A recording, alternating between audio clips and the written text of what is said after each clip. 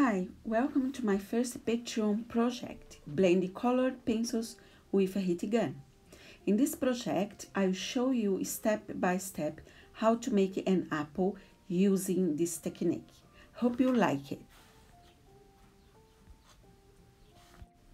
For this project, I'm using Prismacolor colored pencils, and I advise you to keep all your pencils very sharp and nice.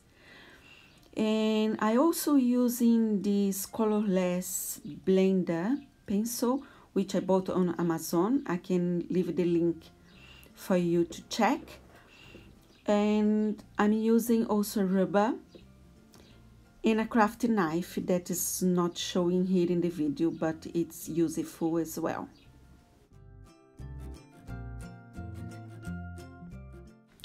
I started by drawing the apple with the indigo blue colored pencil. Then, using the same pencil, I started to shade it with very light pressure and using shape following strokes.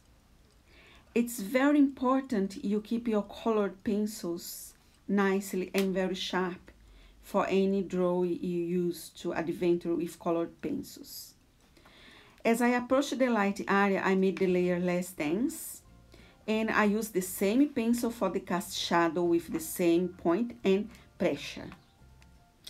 Now then, I've applied a layer of Tuscan red over the indigo blue using the same sharp point and lighter pressure.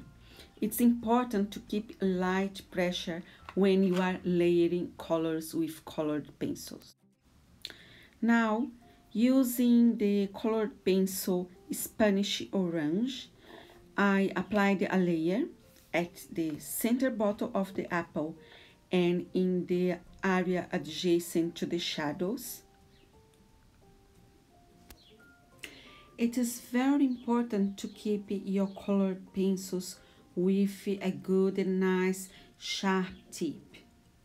Your drawing process will progress more smoothly, efficiently, and therefore you will enjoy it lots more. Artists sharpen the colored pencils in a number of ways. It can be with a handheld pencil sharpeners, which is my case, I prefer, or it can be with an electric pencil sharpener, or a cosmetic sharpener, or sandpaper blocks, and even the old-fashioned way, which is a knife or one-side blade.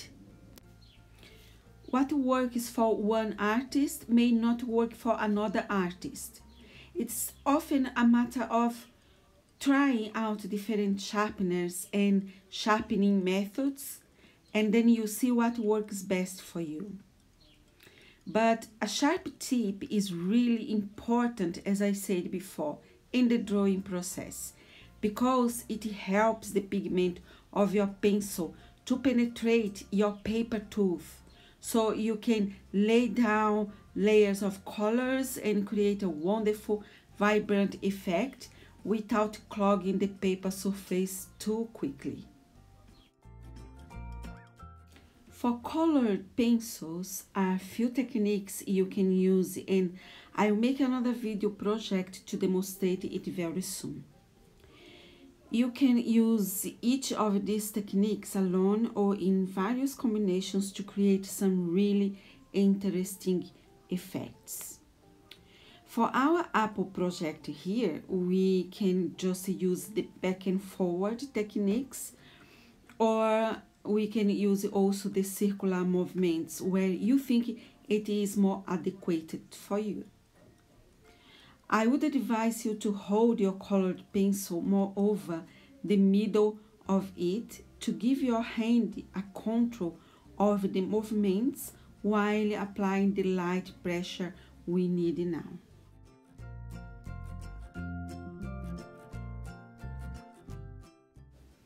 You will not see that I'm not using the black color pencil for this project, because I think if you mix the indigo blue or even another blue with Tuscan red or orange. It gives you a very nice dark shade where we need it, in the darkest part, without look like too saturated black. So I'm not using black.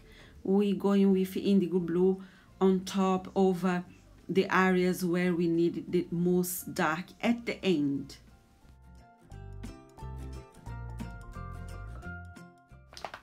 Now, using the yellowed orange colored pencil, I'm going in the light side of the apple, again with light pressure and a sharp point, always following the contour of the apple.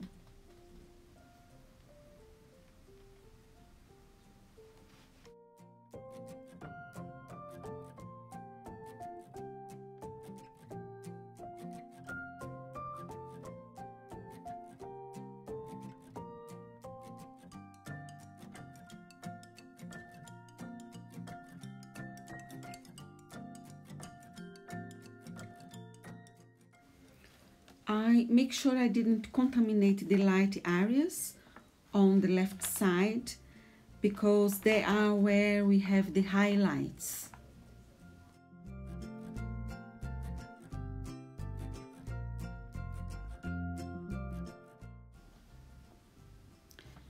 I'm using now the Tuscan red to make the shadow around the stem darker and pop up a little bit. And just to remind you to keep it at the light pressure.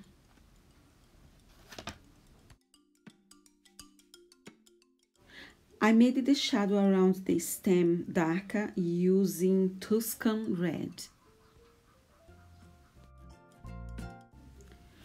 I want to add a little bit of Tuscan red where we have the darkest values as well.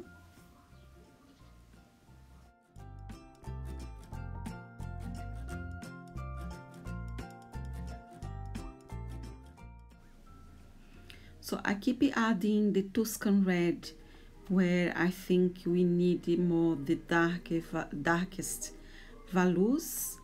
And I'm trying to apply it in very short circles movements, but following the shape of the apple, so we can get a very interesting results at the end. I don't consider myself a realistic artist. I don't draw in a realistic way.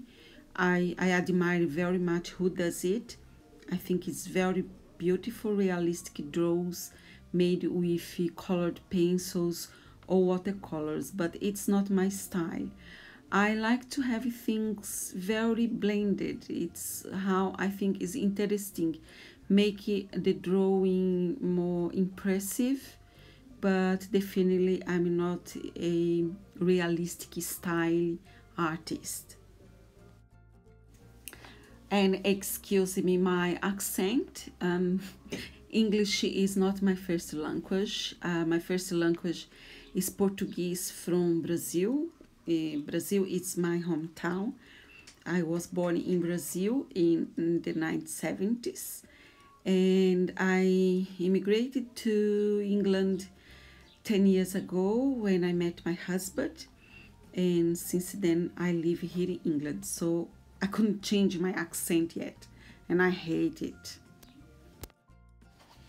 I'm going to use the colored pencil in cream color at the top by the stem area, and right in the bottom of that area by the stem I'm using a little bit of sand color.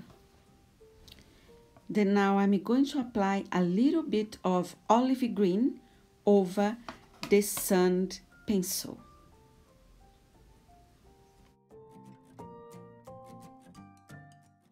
So I add here in the edges as well the olive green, because it's a very nice color and it gives a natural look when applied over the first layers of color. I add a little bit here in the middle as well to give that appearance of skin,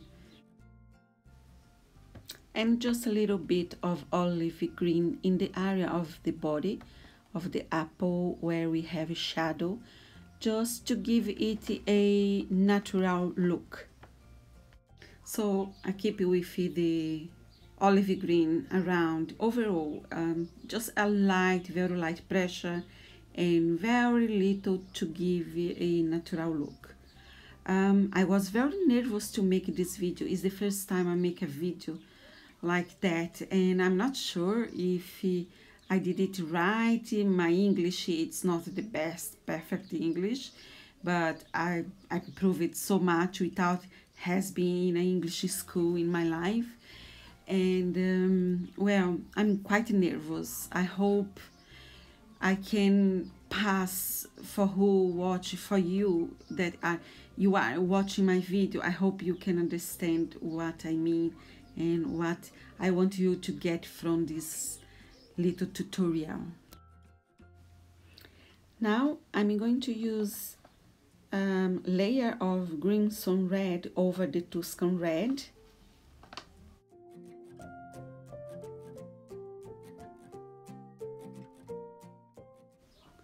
I'm using in those areas here to brighten up the Tuscan red.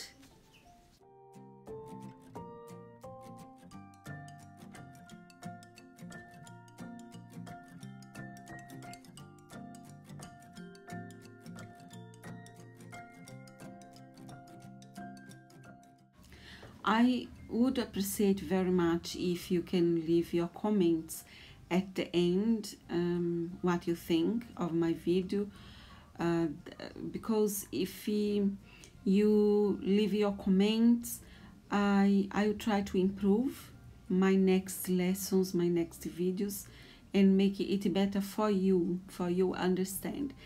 And also please show me your work, show me your apples, let me see. I feel so happy to see you achieve nice results with my videos.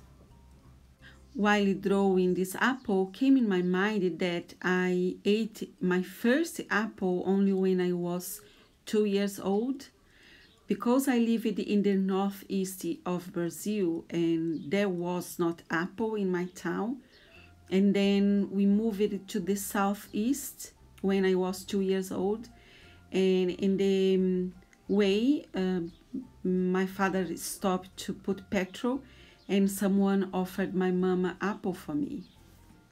She was afraid to give it to me to eat, but anyway.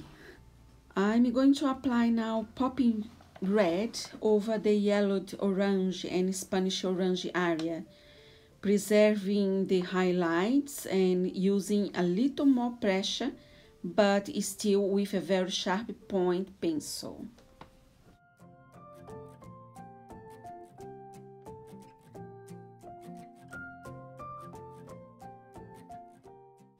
Here I applied more Tuscan red over the green sun red, and as I got closer to the yellowed area, I switched it to green sun red.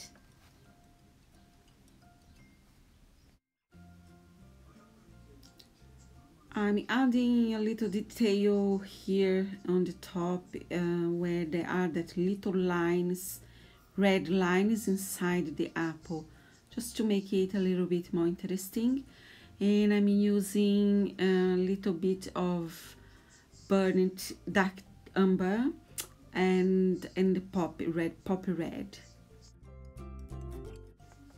I'm going to use a little bit more of green sun red in the darkest values areas, and also a little bit of poppy red.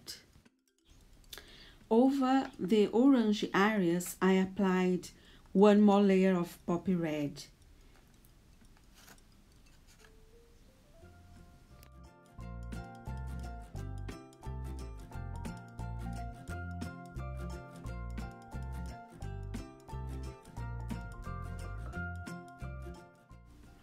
and I get the crimson red just to make a blend in between the light and the shadow here. Back with poppy red to make it a nice blend.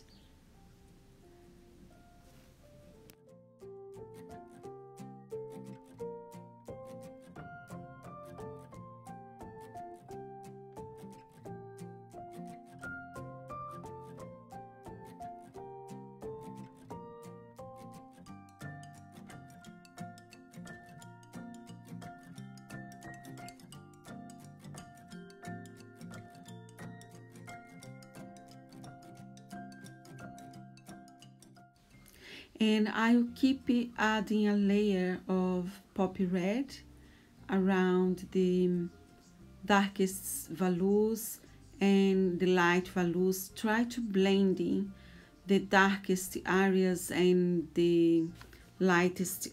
Keep adding these layers of poppy red and alternating with the crimson red until you see it more vibrant and burnished. That's how the apple look when it's burnished. I also used a layer of Tuscan red on the cast shadow, using light pressure as I moved away from the apple.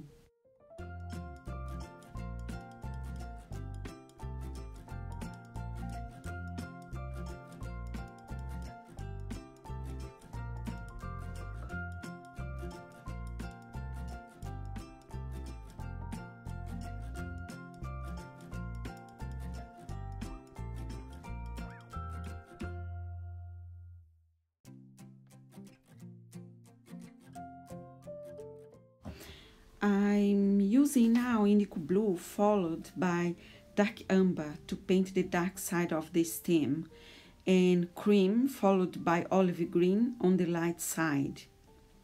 I also went over the light area next to the stem with more cream, sand, and a little olive green, and darkened the shadows even further with Tuscan red.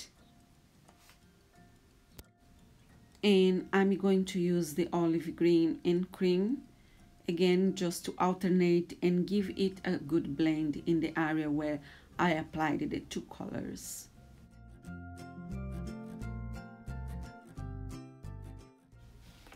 Using the dark amber, now I'm going to add a little bit of shadows to the very top of the apple using a very light pressure.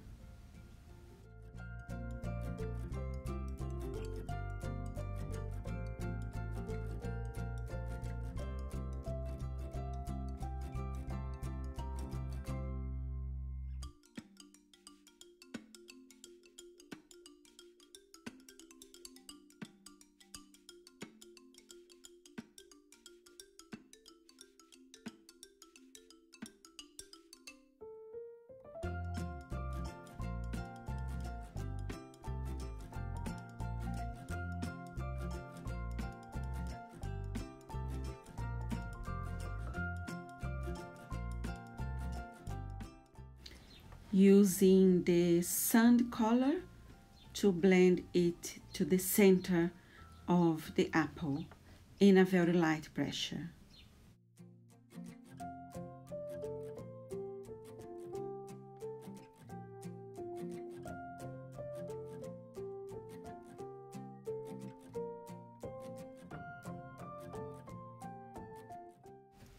Because there is space here, I think need a little bit of blending, so I'm using the colorless pencil blender.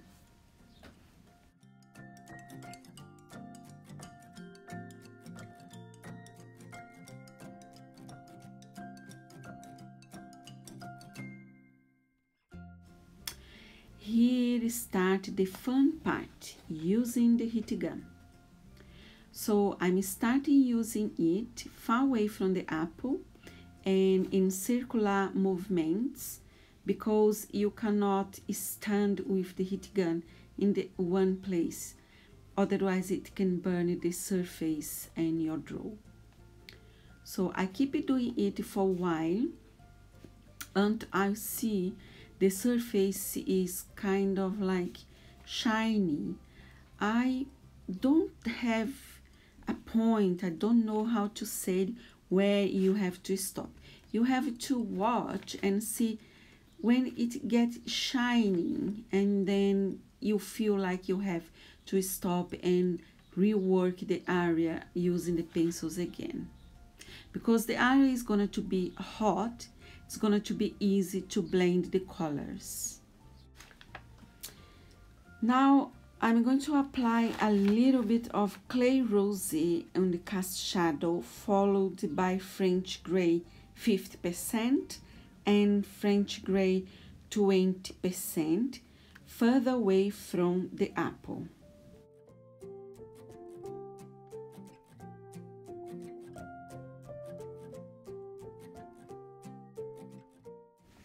Because the surface it's hot still, it's very nice and soft to apply the colors, and they nice and easy blend together. You can apply more layers, heat and blend if you wish, as long as you wait until the surface is cool, and be careful to not completely saturate the tooth of the paper. If that happens and the paper won't accept any more pigments, you can spray a couple of light coats of workable fixative, and that will allow you to continue layering without problem.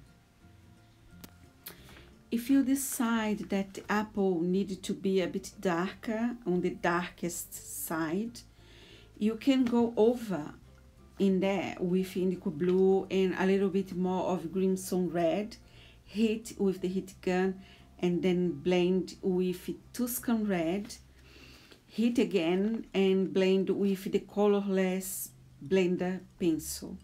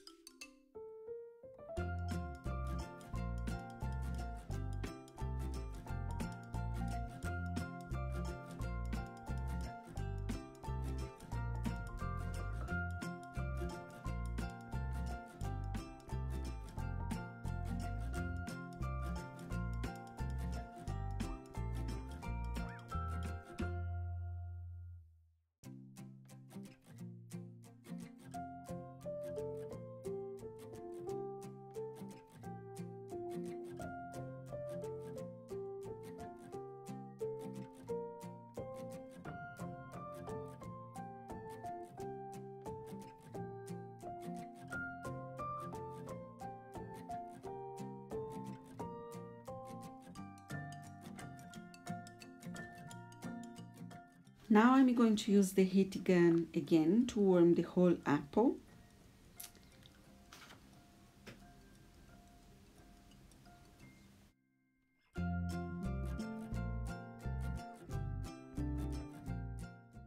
I then quickly start to blend the colors.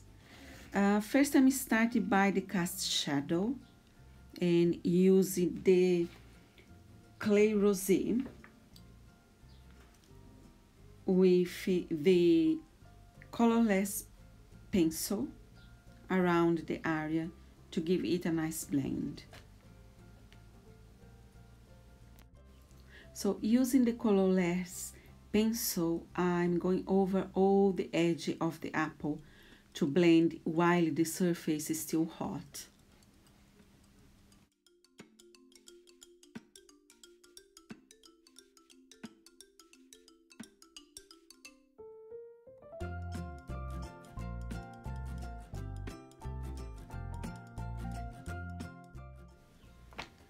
I'm going to use now a craft knife just to lift it up a little bit of color on the top here, because I think we should have a little bit of light in this side.